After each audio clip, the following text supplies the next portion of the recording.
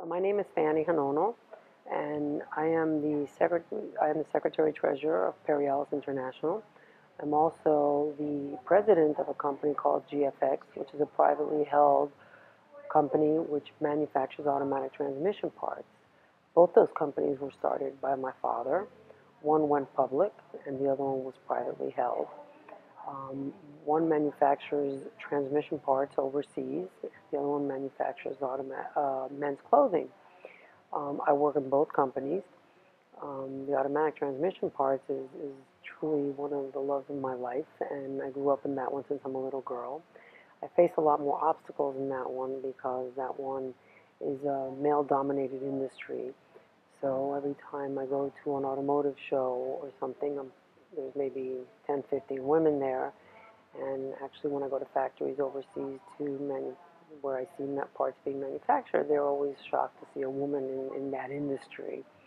Unlike in Perry Ellis, where there's a lot more women in the apparel industry.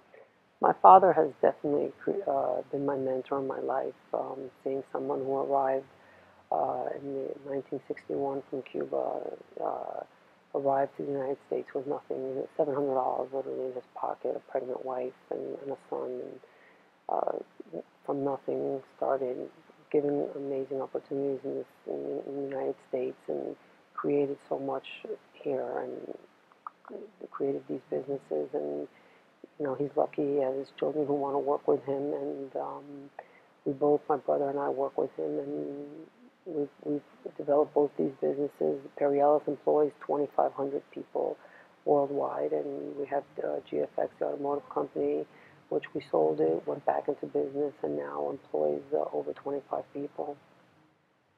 My father's always told me that you have to be a pioneer in the field. You have to be the first one in the field. He's always told me that you have to be open to change because next year there's always going to be change, and it's always going to be harder the following year, and that you have to give back. Always give back to the community and give back to people.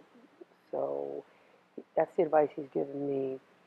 I think that as a woman, I have a lot of different advice than he's given me because my father always had a woman in the house to take care of his kids. Me, on the other hand, I'm the woman in the house, and it's very different for me than it's been for him.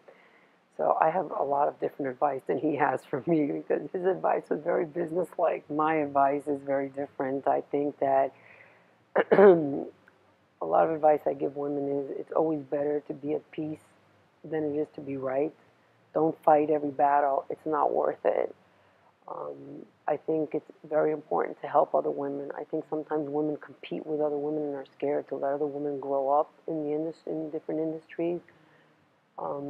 It's okay. It's okay to help other women and let them grow up. And it's important that you remember that you're a mother first or that you have family first. And if there's a business owner who doesn't remember that, don't work in that business.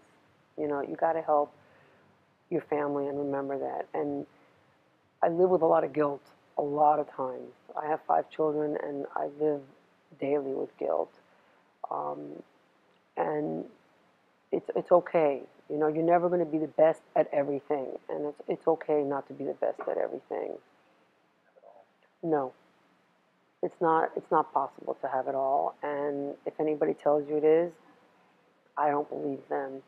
I don't believe you can have it all. I think you can have a lot, and I think it's okay to want to have it all, but I don't believe it's possible to have it all. I think you should try and do your best, and I think I'm very blessed to have 5 amazing children who really are understanding and amazing, but I don't believe it's possible to have it all. I do believe that you can try, but something's always got to give.